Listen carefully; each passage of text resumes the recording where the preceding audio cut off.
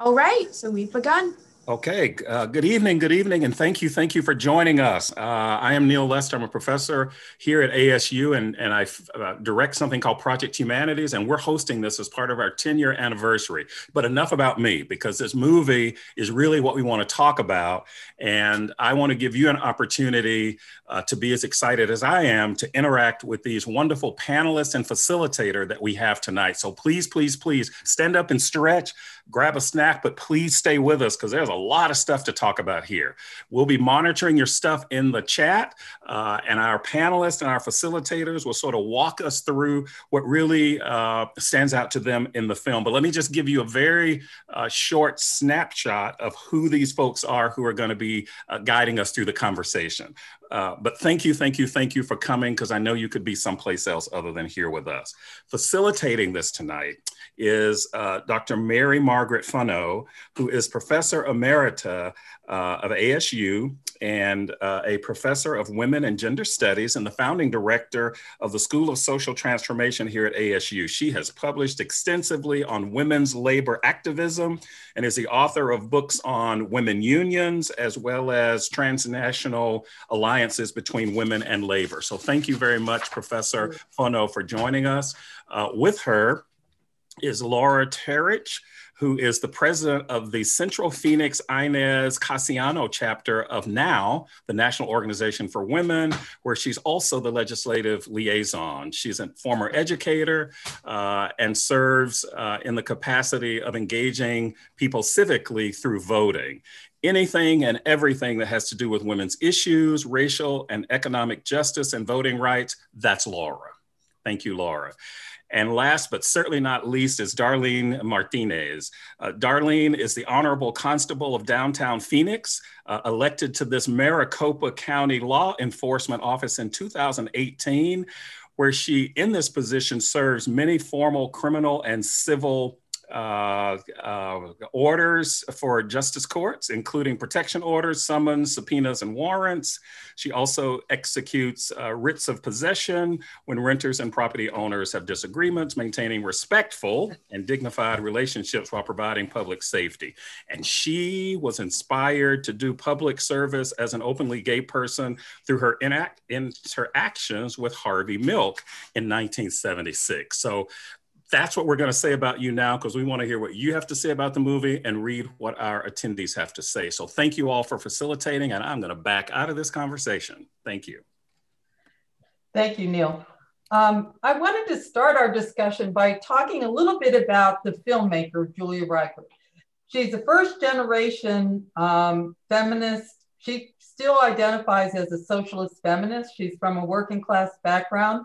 And she went to college at Antioch in Yellow Springs, Ohio, which was a kind of a center of activism, anti-war activism, civil rights activism, women's movement activism. And she was part of a collective of filmmakers who wanted to use their films to challenge the inequities they saw and to promote social change. And she has now been a filmmaker for 50 years, and there is now a national retrospective of all of her films, 3 of which were nominated for Academy Awards. And last year she won an Academy Award for a film that she did about a factory in Dayton, Ohio. And she always tells her stories through the voices of working class people. And she tries to back herself out of the film. And I think you saw the way in which she only prompts a few narrators. And then she uses the leadership of the organizing to tell the story of what happens. She blends in archival films and photographs, which add that historical dimension to it. And you probably got a kick out of how the eyewear they were using then has come back in style. The hairdos, the clothing, you know, it's really fun to see that. But it was the movie captures a very vibrant period in the contemporary women's movement, late 60s, early 70s. And I wanted to start by asking the panelists, the women who became involved and who were the spokesperson, particularly Ellen Cassidy and Karen Nussbaum, they came to union organizing through other kinds of organizing. And what were some of the other social movements that they were involved in, and how might they have impacted the women's movement? Well, I think there's a real intersection between women's rights in general in the workplace and in voting rights. And someone was asking in the chat while we were watching the movie sort of what the relationship was between the 9-to-5 women and the Equal Rights Amendment. You know, were they fighting for that? And even though there are so many shared goals, sometimes there is a little bit of an uncomfortable jostle. You saw many of the 9-to-5 women didn't want to identify themselves as feminists. And I think we still see that today, that people are reluctant to use that word. So I think that it's an interesting intersection for sure. Mm-hmm. I agree. And am I unmuted? You're fine. Okay, I agree. And, I think that even how they united both the women of color and the women of not, and tried to get them to come out of their shell, to even speak with each other and actually engage in things that they were unfamiliar with, was even a hard task at that time, and even now. Why do you think their situation was invisible? And what strategies did the organizers use to organize them into a collective voice that could address the problems they encountered? What were some of their strategies and tactics? Wow, that's a tough one. Well, I think they were invisible because of the fact that they were secretive, because of the fact that they were doing something that was not heard of to begin with. Right. I mean, they were, first of all, being secretive because they had to be. They were losing their jobs if they were merely even talking about it, much less organizing into something that they had to do, that they were not being encouraged to, much less not wanting to do, because they didn't want to lose their jobs. That was all they had to begin with. Would you agree with that, Laura? I would. And what struck me in watching that was how similar the organizing techniques are then versus now. Those same grassroots techniques of leafleting and newsletters and catchy signs, but also, one of the things that I really loved that they did in terms of inclusivity was meeting the women where they were at, doing those lunches and the surveys so they could actually find out, what is going on in the workplaces, from the women involved. I think that that's such a key part of organizing both historically and modern, is you actually have to address the problems and talk to the people involved and advocate that way. Yeah, that's a good point. In fact, the filmmaker said it took her 7 years to make this film. And it was really the Me Too movement and Time's Up that gave the final impetus for the fundraising that made the film possible. So these women were talking about and documenting their experiences with sexual harassment in the 70s. And yet we still see this groundswell in a recent period. But they had very difficult circumstances in their employment situation. What about the movie 9-to-5? How did that play into the organizing? Did either of you see the original 9-to-5 with Jane Fonda? And what was the relationship between Jane Fonda and the activists there? Well, for me, yeah, I saw the movie when it first came out, so I'm going to go ahead and give up my age at that point.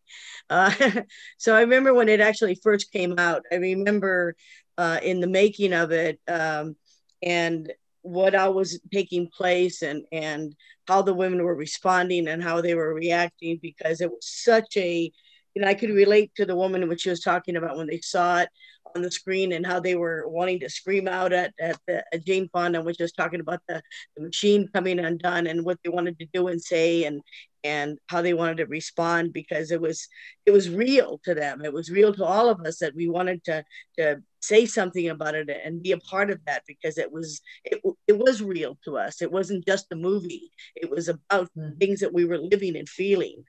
Mm-hmm.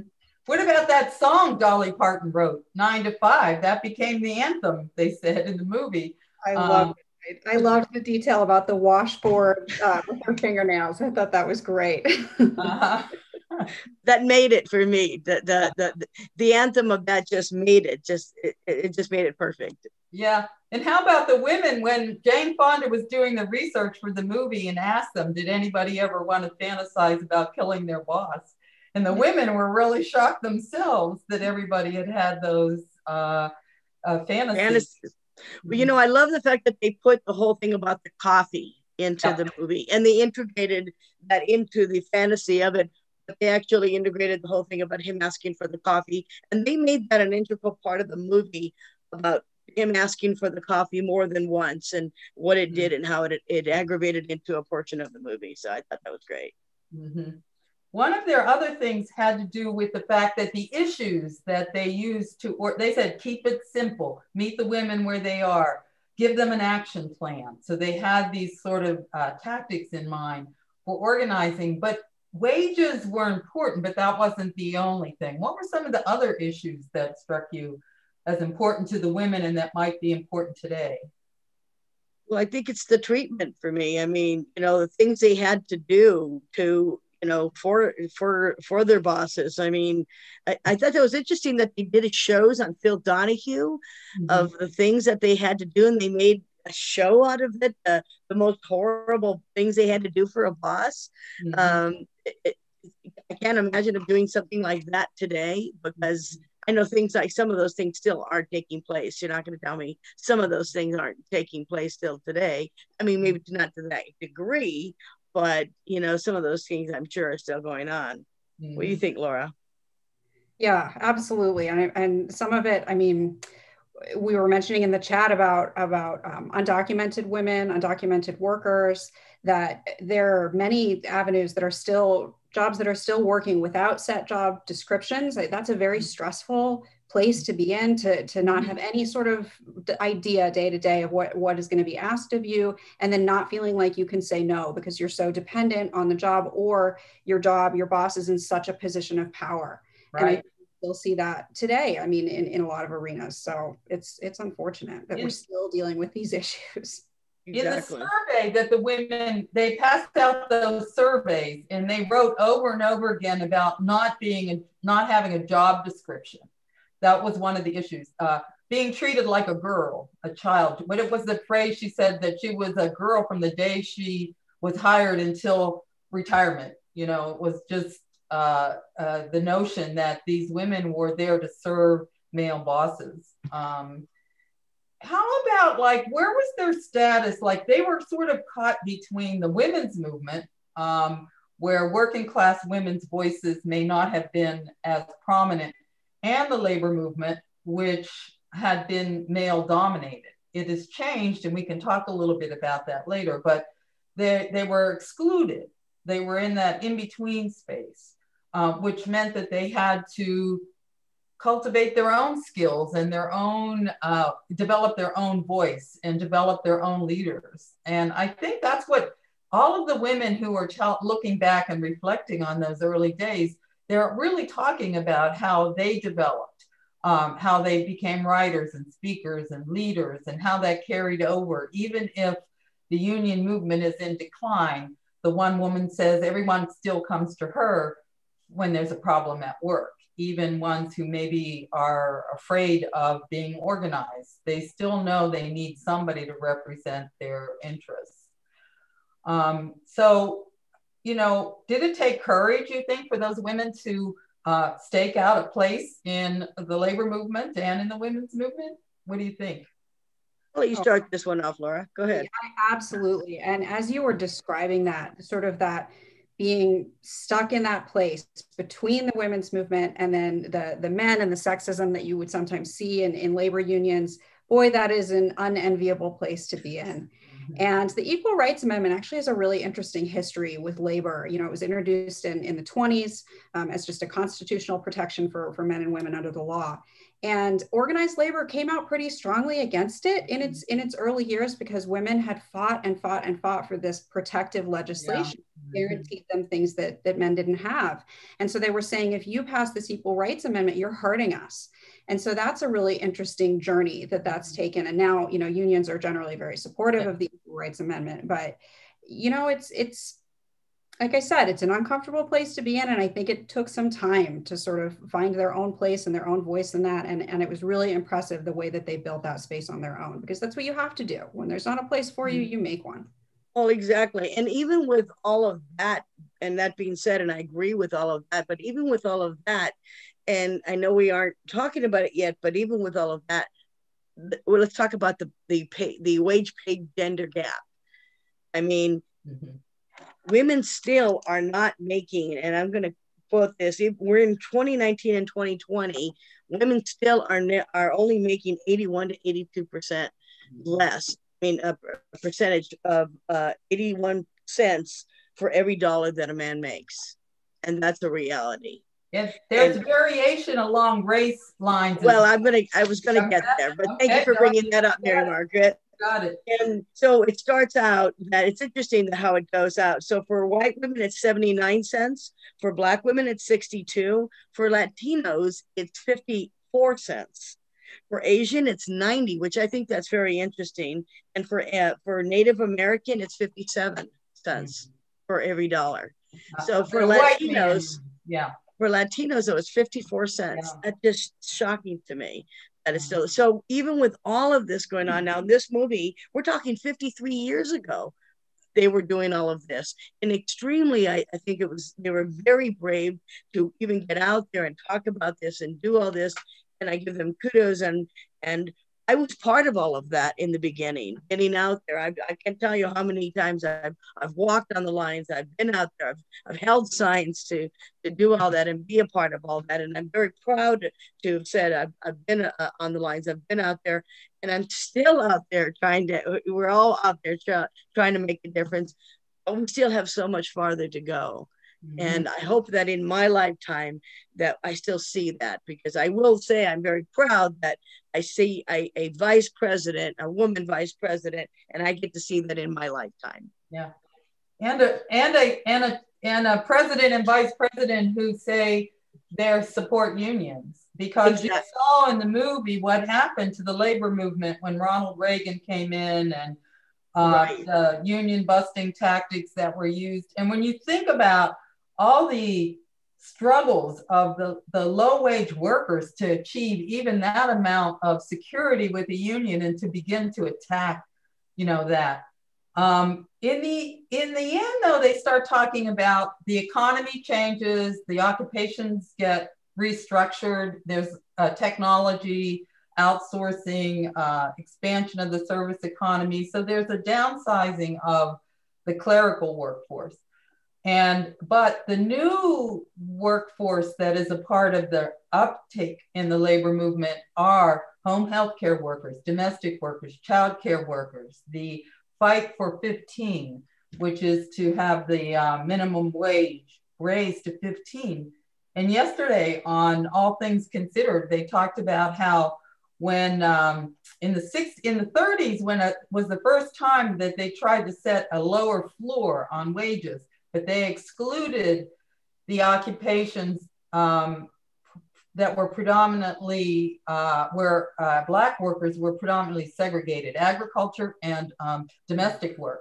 But it was the civil rights movement in the 60s that said, no, the minimum wage has to be $2 an hour, and it has to be across the board to everything. But do you know that $2 an hour in 1964 is $15 today? Wow. So there's really not that far-fetched to be demanding $15 an hour. Not where our economy and not where labor and not where everything is. And the fact that we have not raised it in how many years? No, it is not. Where people are, where the economy and what people are making and what they should be making and how much it costs, our cost of living is and everything. No, it isn't. It's sad, actually.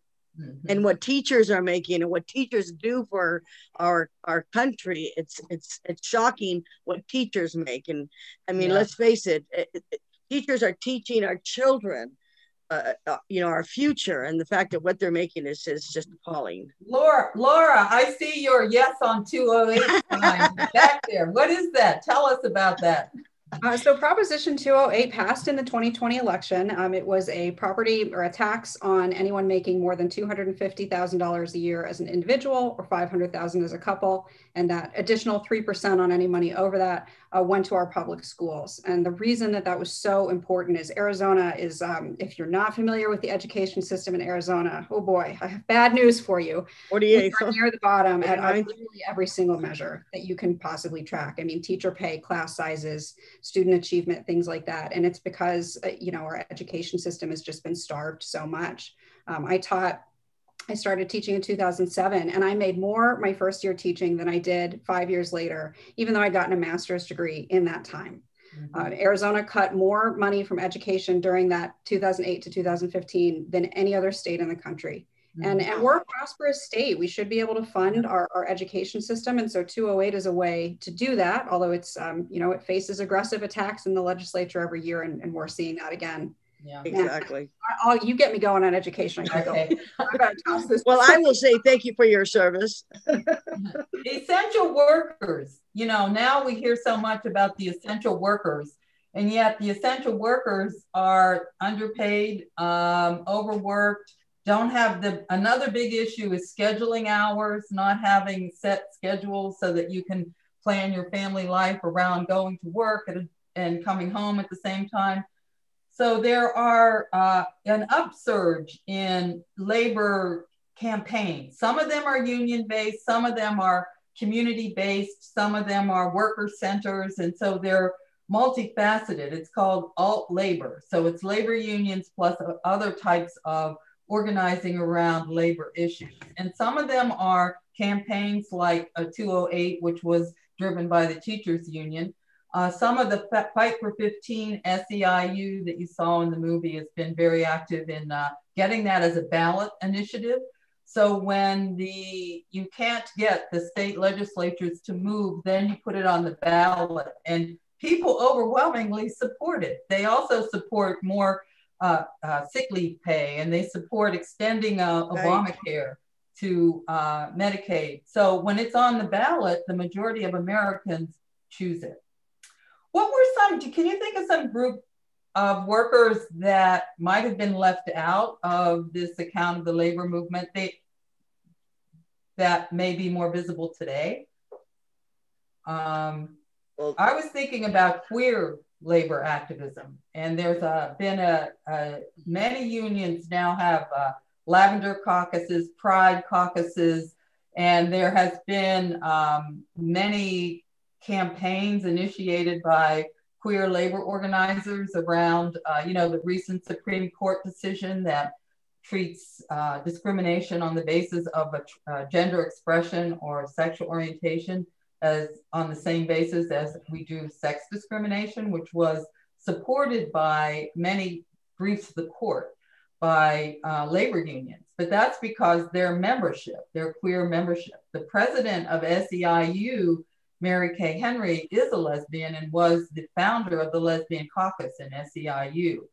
So you see more women now. Women, workers of color, are the majority of union members. Another area of labor activism is migrant workers, and the labor, much like they had been against the ERA, they were not very friendly towards immigrant labor, but that has changed a lot. And so immigrant workers, undocumented workers, queer workers, trans workers, women, men of color, we've got a big surge of new workers into the labor movement.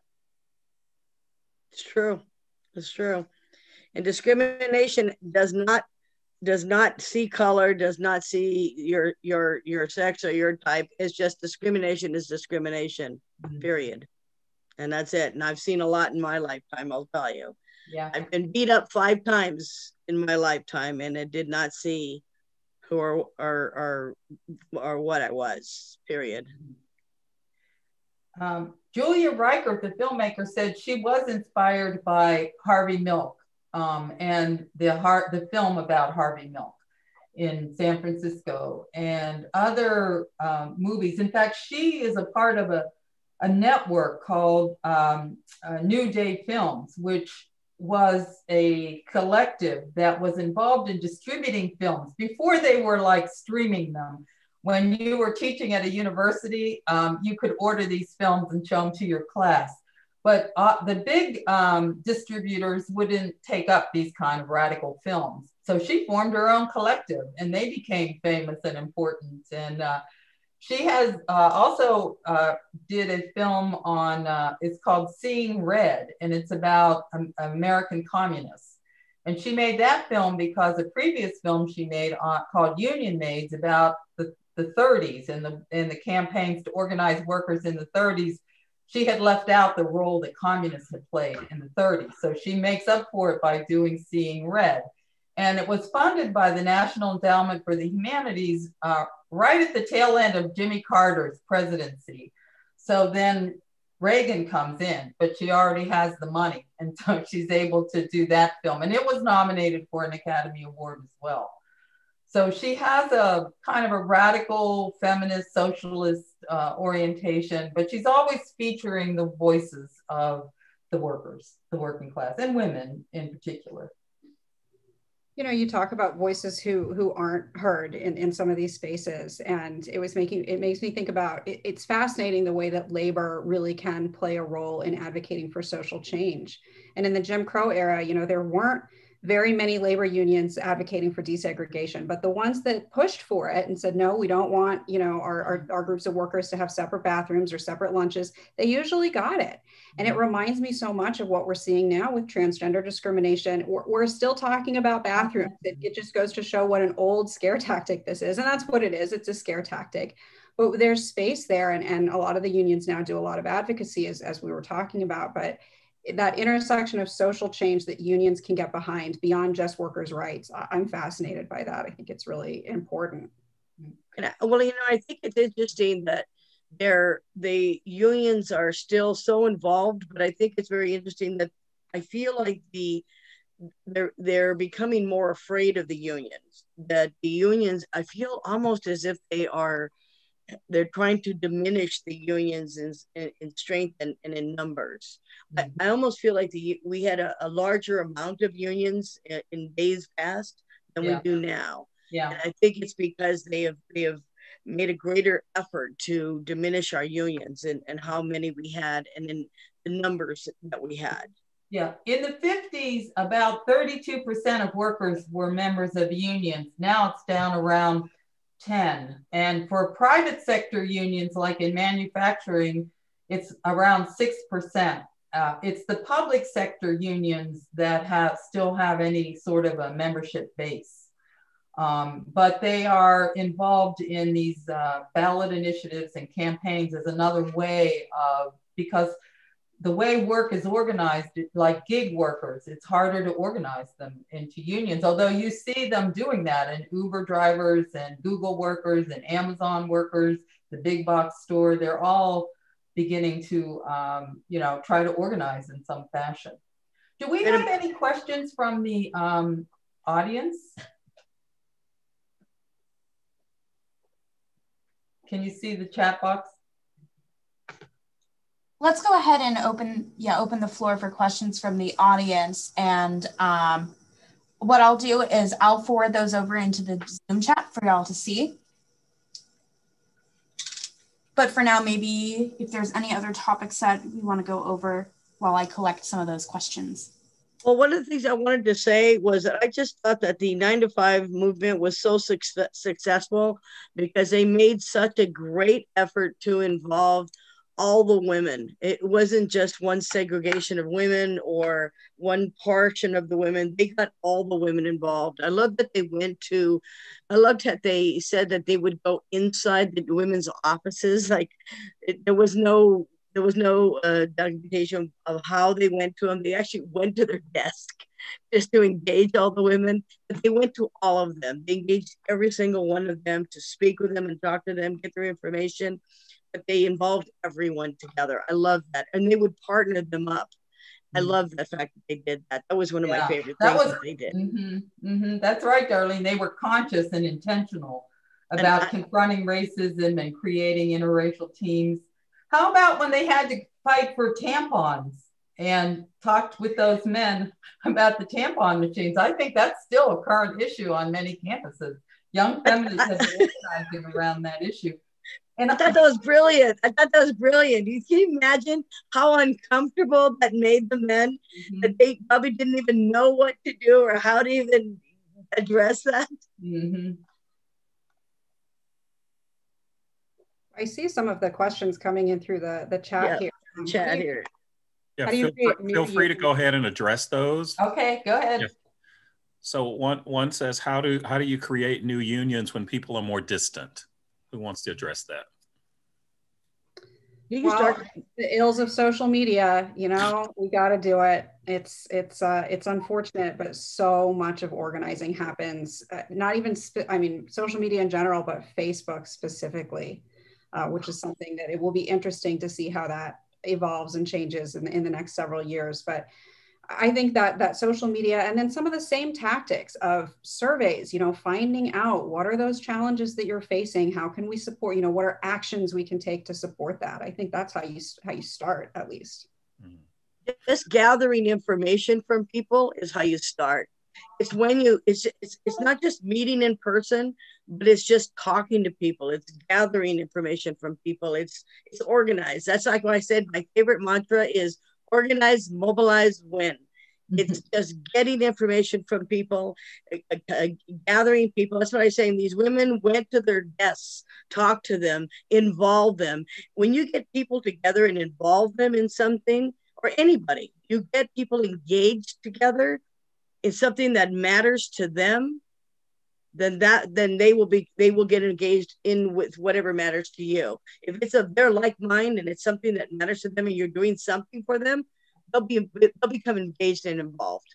That's how you do it. If it helps them. I mean, we're talking about pay, we're talking about your benefits, we're talking about, you know, like some of these men were getting time. What was that new thing where men were getting more time off or to be able to be with their newborns and something like that. So if it helps them, that's what it's about.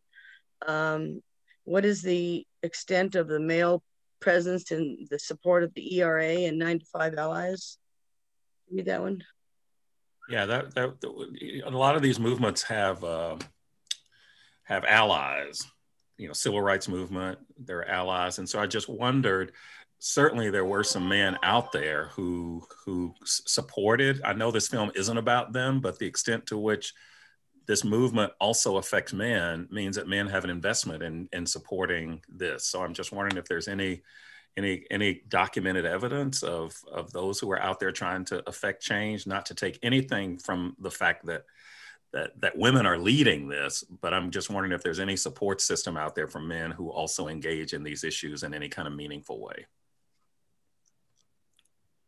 Well, for me, you know, I think it's just like in the LGBTQ world, there's always the straight allies. So, you know, I think anybody that is supportive, and I don't care if it is male or female, if you're in support and you're willing to help any organization or any type of movement, if you're in support and you're willing to give out that help in whatever capacity that is, or if you're willing to, if it's Red for Ed and you're willing to go out and get signatures, or you're willing to get out there and march or do whatever, it's support. Would you agree with that, Laura? Absolutely. And I think that you need those allies, you need them. And the local ERA task force in Arizona did a fascinating campaign, I believe last summer, social media campaign that was men talking about why the Equal Rights Amendment would be important to them, either for, you know, their wife, their sister, their mother, their daughter, and really looking at that and hopefully spurring other men on to think about, you know, how does this impact me and my life beyond just, you know, myself. So. Because not all, really quick, just to add on to that, because even though because not all men can work. Some of them, their wife is working or their wife is making a better living than they are. So some of the women are out there working and they're the ones with the job. So their household is dependent on their wives working. So it affects them in that capacity. Would you agree? Oh, great point. Yeah. And especially in this modern era and COVID, and that sort of leads into the next question too. COVID has upturned so many things. You know, how has COVID changed and how will that impact unions? One really interesting area, I think we're seeing this play out before our eyes, is the teachers' unions. There are many teachers who feel they don't feel safe going back to work right now, and the role that the unions are playing in managing that and meeting the needs of the students while also making sure that everyone is safe. It's a big job right now, but I'm glad that there are people that will advocate for that, because it's important. So, I mean, that's at least how I've seen it with the teachers' unions. And I feel that teachers are essential workers. I mean, they should be vaccinated. I know I'm getting my second shot on Sunday because I am actually out there serving papers and I'm dealing with the public every day. However, teachers, I've got a friend who just got vaccinated actually yesterday. And she's a substitute teacher, and so she's out there, and they want her to come back and start working. So I'm glad that she got vaccinated. But what about all the other teachers that they want to get back in by March? Well, I feel like they should all be vaccinated. Their children are there's so many households that have multi-generational people living with them. So it isn't just the kids going home to parents, they're going home to grandparents who are living with them. So we're talking about several people being able to be infected. So why would we not want to have them vaccinated? Well, that's interesting. I'll add one other comment that, and Mary Margaret, you may know about this since you're connected with ASU, but some of the buzz around U of A and ASU and unionizing is the result of COVID in many respects. So that was the question about how will that impact unions. I'd never heard the buzz that I'm hearing now, but specifically related to, going back into the classroom when people don't feel safe. So that has actually not hindered, but actually given rise to more conversation, thinking, action around. Yeah. I thought it was interesting too that these women featured in the film, many of them worked at colleges and universities, University of Cincinnati, Cuyahoga Community College, Harvard. Okay, so you've got from college, community college to an elite Harvard, and yet the secretaries have the same experiences with low pay and mistreatment and lack of respect. And universities are considered liberal workplaces. And who are they liberal for? The janitorial staff, the secretaries, the office workers, the groundskeeper. I think if you talk to different sectors of workers at ASU, you would find different experiences with being employed by ASU. The professors have one angle and, the groundskeepers have another. But yes, I do think there's an uptick in union campaigns in places. They keep saying like Ed for Red, Arizona, Oklahoma, and West Virginia had 3 big teacher strikes. And one of the CBS Evening News the producer contacted me to talk about why I thought conservative teachers in conservative states where you don't think of there being union activism, why were these teachers going on strike? And I kind of made the argument that teachers are on the front lines in communities. They know who's abused. They know who's hungry. They know who needs healthcare. And so like they were in these areas that were really hard hit even before COVID. And so like their activism was not just about the teachers' pay, but it was about the quality of education. It was about the food served to low-income students through the schools. It was, policing in the schools. That's another big issue. And so when the teachers went on strike, it was for the bus drivers. It was for the kitchen workers. It was for the entire staff that makes the schools go, not just teachers. Essential workers. Mm-hmm. So are there any kind of burning questions or lingering, kind of what your biggest takeaway from this documentary is as we move toward sort of winding down? Because you've covered a lot, it covered a lot, and you've given us a lot of spaces, but any burning takeaways, or I suggested in the quote in the chat over on the other platform that maybe we'll all get together and watch 9 to 5 outside someplace on a giant screen. Yeah, that would be cool. Because I haven't seen it. I know the song, but I never watched Oh my gosh, it's such a great movie. And we can all sing the theme song when it comes on. Yeah. So my takeaway is change takes as long as it takes. And Julia Reichert and her partner have been making these films for 5 decades. And they have been, each film is even the production quality, the aesthetics of the film, the voice of the people, it gets stronger. And so like when you see people stay at it year after year, decade after decade, you know, that's what it takes to change. It takes courage. It takes hanging in there. It takes recovering. Those women at the University of Cincinnati didn't win the first time, but they sure did win big the second time. So what if they had folded up and gone home? You know, they wouldn't have won. So, you know, it's hard and tough. These are tough times. But we have to elect people who support workers' rights. You know, that's a part of what we have to do. Right. Laura? I'd say that my takeaway is just the tremendous power of women when they get together, and allies, of course, too, you know, but women, I think there's something really special about that when you sort of join together for a shared sense of purpose. And even when there aren't successes in the traditional sense, just the training and the camaraderie that you go through, and the idea that, you know, I can have a voice in this and it does mean something. I think that's so powerful. And I'm so grateful to those women for doing that, because they paved the way for so many of the things that I take for granted today. And I think it's really important to always look back and honor those sacrifices. Right. Yeah. That must have been a real magic moment for you as well, with right after 2016, and one of those first big marches was of women coming together globally. That on some level had to be encouraging, inspiring. There was still work to do, but there was a moment that people could hang on to. Yeah. Darlene.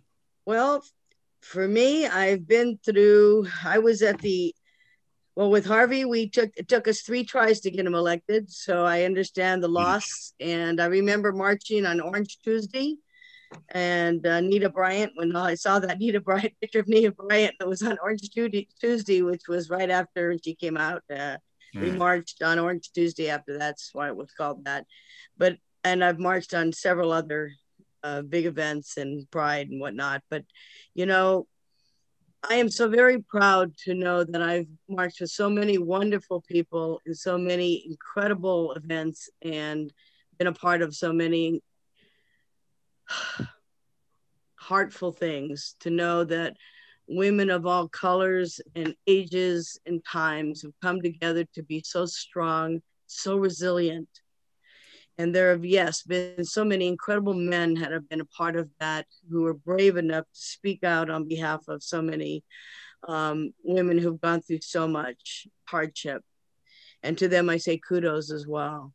And for all the young people who have come out to do things, to be a part of it, I'm always so amazed at the resilience of young people who want to become a part of it all. So I started a company called Future Leaders Consulting. It's a political consulting firm that gets young people involved in political things, because it's great to see people want to get involved in that. Thank you for involving me in this project. It was absolutely fabulous to be a part of this, and to be a part of this group was fantastic. And I really enjoyed it. The movie was fantastic. I'm really happy to want to see the movie with you all 9 to 5, because it's a great movie, but this was an incredible experience today. I want to say thank you so much from the bottom of my heart, letting me be part of this Humanities project. Thank you to everybody who came tonight to watch this and to be a part of this. Remember, we are all in this together. This is an incredible project, and we do have, Mary Margaret, you're absolutely correct. We have so much more to go, so much more to do. And to the ladies that made this movie, thank you for your hard work. There's so much that we have yet to do. Thank you. Well, Darlene, I could not have ended on a better note than you just took us out. So all I'll say again is thank you. I can't thank you all enough for such wonderful chemistry in that. I mean, it's just, you brought out all these nuances, and we can only say thank you, thank you, thank you. Thank you to our attendees.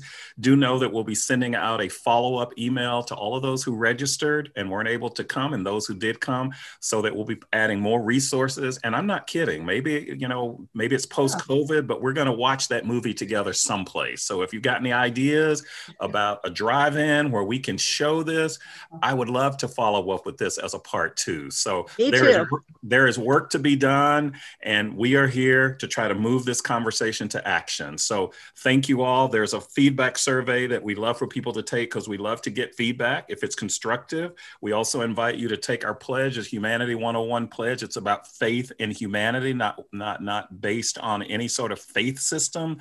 But if we talk about this movement, it is really about granting humanity and dignity to folks.